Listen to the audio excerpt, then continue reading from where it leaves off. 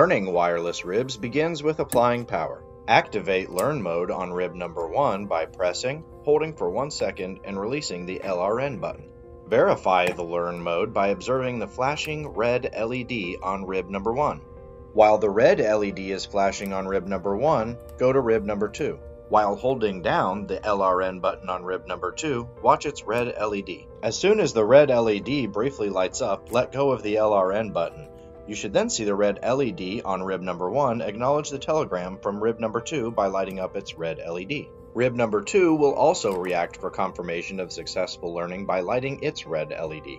Successful learning procedure. Now you can confirm communication by connecting and/or disconnecting the white, red, and white, blue wires. The job is complete. Nice work. You now know how to learn 2 wireless ribs.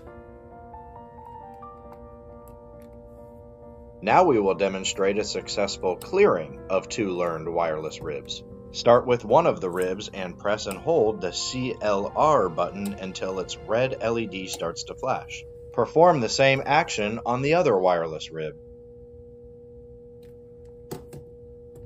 Totally disconnect and switch off the input power to the wireless ribs for about 10 seconds. That'll give them a fresh start.